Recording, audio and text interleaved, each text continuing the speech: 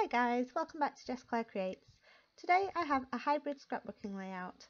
I have put a photo and a good amount of journaling onto an A5 piece of photo paper in Microsoft Word, and I've just cut down the photo and the journaling because I wanted to create what felt like a more physical layout.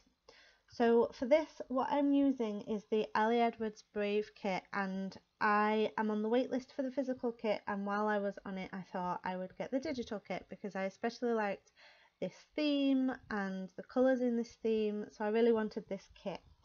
So what I've done is I've printed off some of the bits, some of the digital elements, the embellishments and things onto photo paper so that I can use them as though they're physical elements. For some of the layouts that I've done them purely digital, just in Microsoft Word because I don't have Photoshop at the minute. But for this one, I wanted it to have a more physical feel. So I have just created a bit of a mixed media background. It's very subtle. It's just some splatter, some watercolour splatters on the white card that I'm using in yellow and orange, just to kind of go behind the photo and the journaling to give it a bit of a colour scheme. So I've chosen some elements from those digital pieces that I've printed off that I want to use, and some of them are what would have been on the chipboard, and some of them I think are the stamps that I've chosen.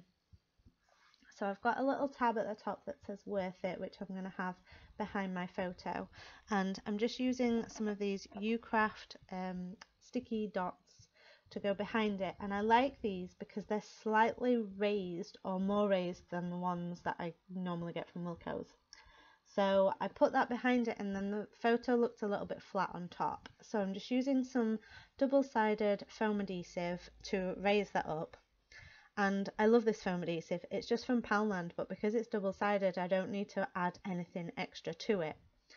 So it came in a great big roll, so I think I might go and get some more of that. So I've just done the same there for my journaling, and I'm just laying out the other embellishments that I'm going to stick down.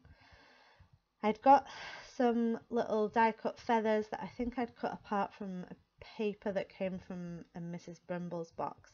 So I've just cut another one of those out, and I'm just deciding where I'm going to have those. So I've decided to have them sort of on the corners of the page, and I'm going to layer some of these pieces on top of that. If I'm not using the sticky dots for smaller pieces and I'm not using the foam adhesive, I'm using sellotape, double-sided tape. This layout is an A5 size, which I've been doing quite a lot of so that I can print 2 layouts onto one A4 sheet of photo paper and use cheap photo pockets and an A5 binder.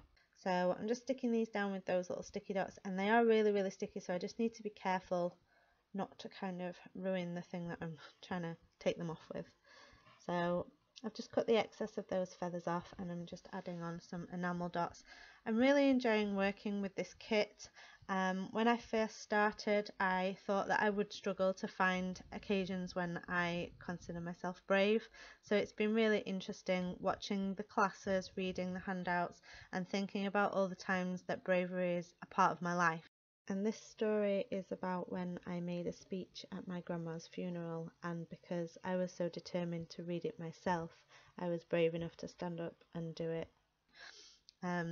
So this is my finished layout. If you liked this video, do give it a thumbs up and subscribe for new videos every Wednesday and Saturday. Thanks for watching.